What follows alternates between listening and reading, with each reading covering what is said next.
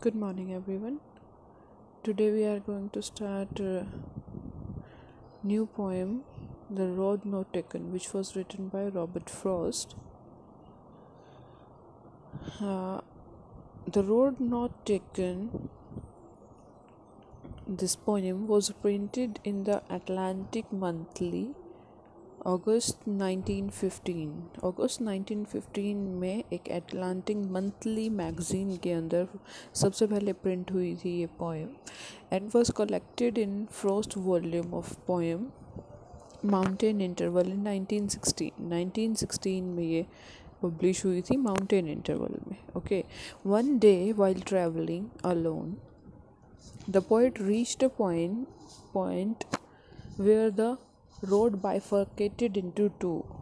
ये एक autobiographical poem है रॉबर्ट फ्रॉस्ट की लिखी हुई, और वो अपने एक्सपीरियंस से एक आपको हम रीडर्स को ये बताना चाह रहे हैं कि अपने एक्सपीरियंस के द्वारा कि जनरली हर इंसान की लाइफ में ऐसी सिचुएशन आती है जहाँ पर उसको ऐसे इम्पोर्टेंट फ़ैसले लेने पड़ते हैं, और उस फैसले को लेने का पीछे चॉइस क्या होती है और उनका रीज़न के साथ आगे जाकर उनका कैसे फ्यूचर बदलता है, वो सब इस पोएम में देखने को मिलेगा आपको. और वर्ल्ड फेमस ये पोएम है, हर इंसान को पढ़नी चाहिए. ज़रूरी नहीं है वो लिटरेचर से जुड़ा हुआ है या नहीं जुड़ा हुआ है. मोस्ट इम्पॉर्टेंट पोएम है ये रॉबर्ट फ्रॉस्ट की. एक दिन वो बताते हैं अपने एक्सपीरियंस से, एक दिन जब ट्रैवलिंग कर रहे थे वो, तो पोएट एक ऐसी जगह पर आ पहुँचे जंगलों में जहाँ से एक ही रोड दो हिस्सों में डिवाइड होगी, बाइफर्केटेड हो गई. आगे जाके उस रोड के दो राह पे खड़े हो गए वो कि कौन सी वाले रोड को चुने. ठीक है, he could not decide which road to take. वो डिसाइड नहीं कर पा रहे थे कि कौन सा रास्ता वो चुने, क्योंकि आगे जाके दो हिस्सों में वो रोड, एक रास्ता अलग अलग हिस्सों में जा रहा था. ठीक है, finally he chose one because it seemed a little less frequented, though actually there was no such difference, for the passing there had warned them really about the same. Finally वो एक रास्ता चुन लेते हैं, वैसा वो रास्ता चुन लेते हैं जहाँ पर कम लोग चले हैं, क्योंकि वहाँ का रास्ते पे कम निशान हैं लोगों के चलने के. लेकिन अल्टीमेटली दोनों रास्ते एक जैसे से ही हैं. पोएम की ये लाइन भी बीच में आपको समझाने के लिए दी गई है. The passing there had Warne them really about the same. दोनों रास्ते आगे जाके देखने को मिलते हैं कि सेम जैसे से ही हैं. ठीक है, कोई ज़्यादा फ़र्क नहीं है. वो जब हम पोएम पढ़ेंगे तब मैं आपको क्लियर करूँगी.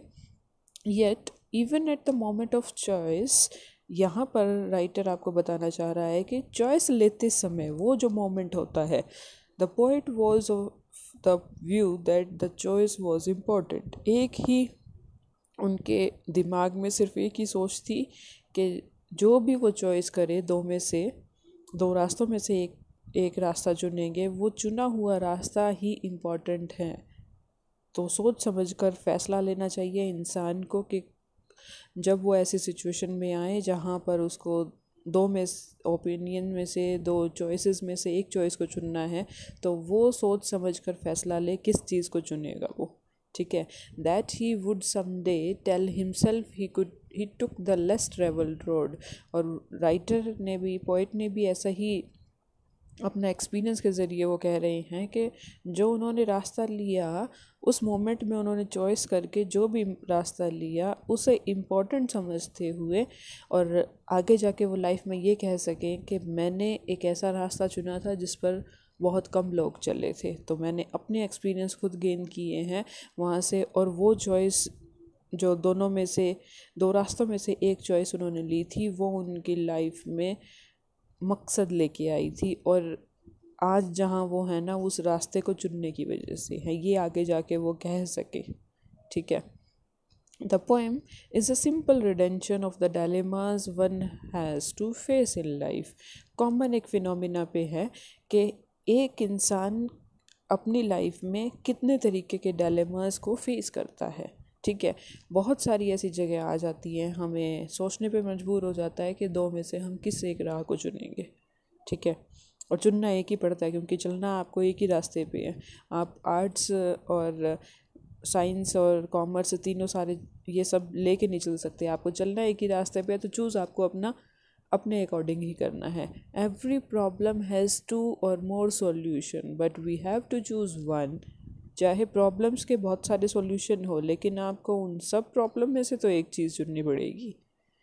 That makes all the differences, और वही आपके अंदर बदलाव भी लेके आएगी। It can be interpreted variously and symbolically. अब पोइट्री ऐसी है कि जिसको बहुत तरीक़ों से समझा जा सकता है, इसके अलग अलग सिम्बॉलिक मीनिंग भी निकलते हैं। The poem is autobiographical in nature. मैंने आपको पहले ही बताया कि ऑटोबायोग्राफिकल नेचर है, अपने लाइफ से एक्सपीरियंस करते हुए उन्होंने लिखी है ये, और उन्होंने डेडिकेट ये अपने एक फ्रेंड को करी थी, एडवर्ड थॉमस जिसका नाम था। वो उनसे अलग हो गए थे, वर्ल्ड वॉर फर्स्ट में चले गए थे, और अलग होने के बाद उन्होंने उनको डेडिकेट करते हुए पोएम लिखी थी। और एडवर्ड थॉमस ने अपने बड़ी संभाल के और दिल पे ले लिए थे ये सारे वर्ड्स, क्योंकि वो जब दोनों लोग अलग हो गए थे और क्या राह लेते हुए एडवर्ड थॉमस ने अपने ज़िंदगी के 2 साल ख़राब कर दिए थे, अपना नाम चेंज कर लिया था, ये सब तो उन्होंने डेडिकेट करी थी ये पोएम अपने फ्रेंड एडवर्ड थॉमस को। The poem is autobiographical in nature. Here Frost shares his own life history. अपनी लाइफ हिस्ट्री से अपना एक्सपीरियंस उन्होंने शेयर किया है यहाँ पर। The poem illustrates a theme of choice. Main theme he choice की है कि आपको चुनना आना चाहिए, चीज़ों में से, रास्तों में से, प्रॉब्लम में से, सॉल्यूशंस में से, किसी भी चीज़ में से भी चुनना हो आपको, वो सही चुनाव आपको आपकी ज़िंदगी बदल सकता है। ये मेन थीम है इस पोएम की। The decision making element is one of the most important factor of our lives. Obviously जो भी हम अपने ज़िंदगी में फ़ैसला लेते हैं वो डिसीजन मेकिंग ही सबसे इम्पॉर्टेंट फैक्टर होती है आपकी ज़िंदगी में। क्या चीज़ आप बनोगे जाके, वो आपके डिसीज़न पर डिपेंड करता है, राइट। तो हम शुरू करते हैं। ओनली 4 पैराग्राफ्स ही हैं इसमें, और हर पैराग्राफ 5 लाइन्स का है। ठीक है, और अलग से इनकी राइम स्कीम भी डिफरेंट है। ठीक है, फर्स्ट लाइन 3rd से और 4th से मैच करती है, सेकंड लाइन 5th से मैच करती है, तो राइम स्कीम इसकी बनेगी A-B-A-A-B। Okay, unusual rhymes pattern है इसमें, और बहुत मीनिंगफुल टॉपिक के साथ हम पढ़ने जा रहे हैं अब ये poem. Two roads diverged in a yellow wood, and sorry I could not travel both। Poet कह रहा है कि चलते हुए येलो वुड मतलब पतझड़ का टाइम है, तो जब पेड़ के पत्ते हैं वो थोड़े पीले होने शुरू हो गए हैं, तो वो सारे के सारे एक जैसे कलर के ही पेड़ लग रहे हैं, इसलिए येलो वुड बोला है। ठीक है, पूरा जंगल ही येलो जैसा हो गया, पतझड़ का मौसम है तो वो ग्रीन कलर उतर के येलो जैसा हो गया। तो येलो वुड में से, उस जंगल में से 2 रास्ते डाइवर्ज हो रहे हैं। डाइवर्ज मतलब मुड़ाव आ गया है एक ही रास्ते का, डाइवर्ज हो गया, 2 अलग रास्ते बन गए हैं। And sorry I could not travel both, और वो खुद से माफ़ी मांगता है कि मैं दोनों पे तो ट्रैवल नहीं कर सकता, अब ऐसे मोड़ पे खड़ा हो गया हूँ आकर कि मुझे दोनों में से एक को चुनना पड़ेगा। क्यों? क्योंकि मैं दोनों पे नहीं चल सकता, इंसान तो एक ही हूँ, एंड बी वन ट्रैवलर, एक ही हूँ, तो इसलिए एक ही रास्ते पे चल सकता हूँ। लॉन्ग आई स्टूड, बहुत लंबे टाइम तक उन्होंने खड़े होकर वहाँ पर चुनाव करने के लिए कि कौन सा रास्ता वो चुने, खड़े होकर सोचते हैं बहुत टाइम तक। And look down one as far as I could to where it bend in the undergrowth. और खड़े होकर वो लंबे समय तक सोच रहे हैं कि कौन सा रास्ता चुने और देखते हैं उन रास्तों को जहाँ तक उनकी नज़र जा रही है। पहले रास्ते को देखते हैं खड़े होकर, लुक डाउन वन, पहले रास्ते पर, as far as I could, जहाँ तक उनकी दृष्टि जा रही है वहाँ तक उसे देखते हैं, to where it bend in the undergrowth, और जहाँ तक वो रास्ता जा रहा है उनकी नज़र जा रही है उसके बाद वो रास्ता बेंड कर जाता है, मुड़ जाता है और अंडरनीथ उस जंगल की ग्रोथ में ही छुप जाता है। मतलब जहाँ तक उनकी नज़र जा पा रही है उस रास्ते को वो देख रहे हैं, निहार रहे हैं और सोच रहे हैं कि मैं इस पे चलूँ या ना चलूँ। Second paragraph, then took the other as just as fair and having perhaps the better claim, और उस पहले रास्ते को देखते देखते ही वो चुन लेते हैं दूसरा रास्ता, देन टुक द अदर, दूसरा रास्ता चुन लेते हैं, एज जस्ट एज फेयर, और उन्हें वो लगता है कि वो सही रास्ता है, and having perhaps the better claim, और ये क्लेम भी करते हैं खुद से ही, क्योंकि मन को समझाना है ना, खुद से ही वो क्लेम कर रहे हैं कि ये रास्ता सही है, बेटर है पहले वाले रास्ते से।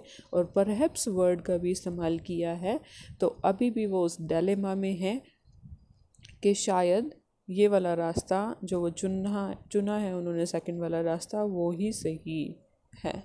ठीक है, मन में थोड़ी सी घबराहट के साथ, जैसे हम कभी की ह्यूमन नेचर है हमारा, एक रास्ता चुन भी लें, दूसरे वाले पे चले नहीं हैं तो हमें यूँ लगता है कि पता नहीं पहले वाला कैसा होगा, ठीक है, कहीं वही तो नहीं बेटर था, हमने जो कर रहे हैं वो गलत तो नहीं कर रहे हैं हम।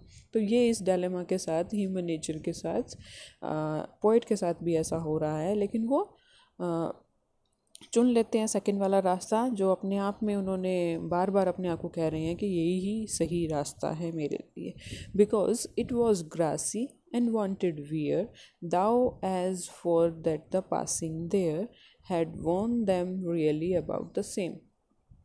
क्यों क्यों कह रहे हैं वो रास्ता सही है?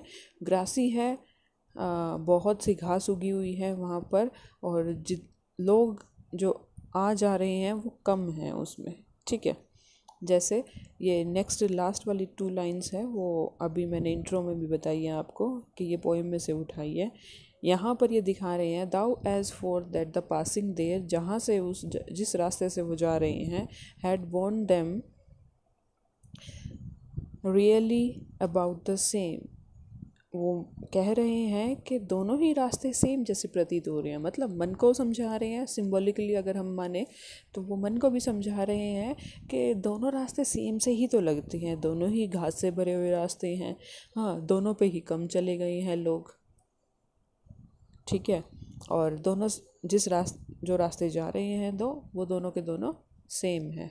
And both that morning equally ले in leaves no step had trodden black, और यहाँ पर भी वो बोल रहे हैं सुबह के समय है, चाहे इक्वली जैसे ही दिख रहे थे रास्ते। ओके, इन लीव्स जो उन रास्तों के ऊपर जो पत्ते गिरे हुए हैं सूख के, उनके ऊपर कोई चला नहीं है। नो स्टेप हैड ट्रोडन, उन पत्तों के ऊपर कोई चला नहीं है, जिसकी वजह से वो पत्ते पैर पड़ने के बाद, कुचल जाने के बाद उनका रंग चेंज नहीं हुआ है। ठीक है, ब्लैक नहीं पड़े हैं, वो कुचले नहीं गए हैं।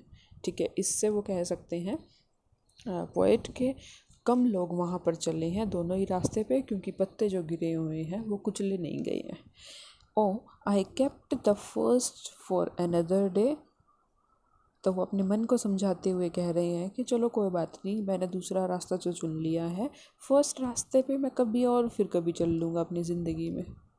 Yet knowing how way leads on to way, I doubted if I should ever come back। और ये नेचर है कि जब आप जिस रास्ते पर एक बार चल पड़ते हो उसके बाद आपको यू टर्न नहीं मिलता वहाँ से वापस आने का।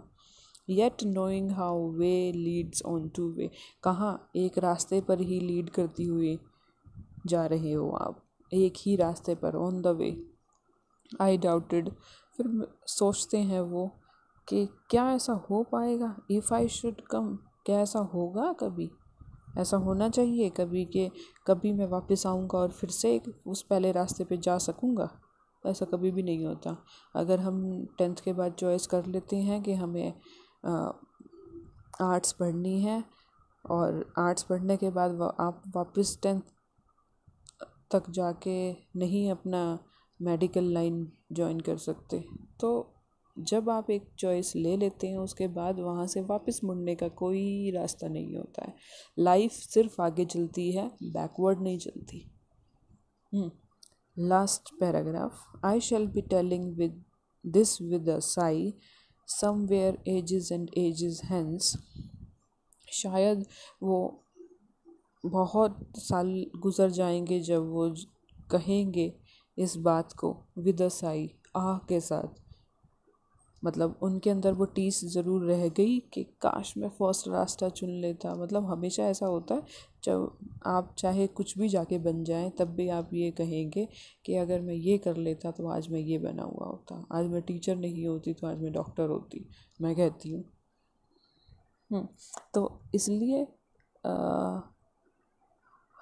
पोइट भी ये कह रहा है कि आई शैल बी टेलिंग, मैं ऐसा कहूँगा आगे जाके, दिस विद अ साई, एक आह के साथ, वे somewhere ages and edges hence, बहुत साल गुजर जाएंगे उसके बाद मैं ऐसा कहूँगा, two roads diverge in a would, दो रोड जा रही थी उस जंगल में से उस दिन, एंड आई, और मैंने, आई took the one less travelled by, और मैंने उस रोड को चुना जो जिस पर से कम लोग गुजरे थे। मतलब मैंने अपना रास्ता खुद बनाया, ठीक है, और किसी के एक्सपीरियंस से नहीं बनाया।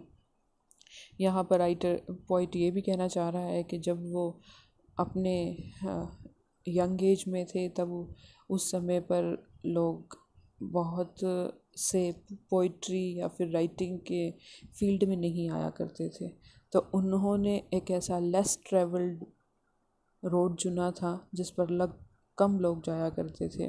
और एक सक्सेसफुल जब आप बन जाते हैं तो वो रास्ते सब सही हो जाते हैं, तो लोग भी कहते हैं कि आपने सही रास्ता चुना था, सही डिसीज़न लिया था अपने लिए। और गलत हो जाएगा तो फिर आप अपने आप को ब्लेम करोगे और लोग आपको भी ब्लेम करेंगे कि क्या चुना अपने लिए, ठीक है। तो पॉइंट ये कह रहा है कि कई साल गुजर जाएंगे उसके बाद मैं ये कहूँगा कि मैंने अपने लिए ऐसा रास्ता चुना था कि जिस पर से कम लोग गुजरे थे, and that has made all the difference. और यही उन आधार था उनकी लाइफ का कि जिसकी वजह से उनकी लाइफ में आज इतने बदलाव हैं कि अगर वो डॉक्टर इंजीनियर होते तो आज राइटर नहीं होते, ठीक है। I hope you all are understand. Thank you.